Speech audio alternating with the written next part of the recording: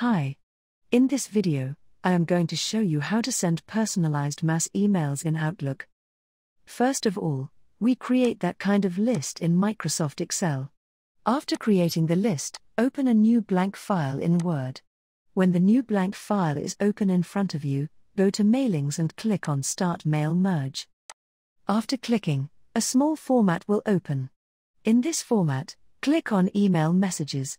After clicking, your format will be changed, and right here we will just type our email. After typing the email, go to the left side of your PC screen.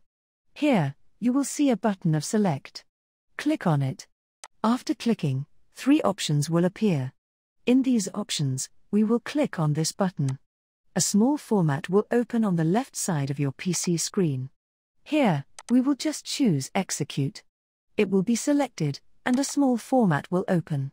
In this format, we will just click on OK. After clicking, your Excel sheet will be attached with your Word. Then, go to the right side of this format. Click on that arrow. After clicking, 3 options will appear. In these options, we will click on Kill. After clicking, a small format will open.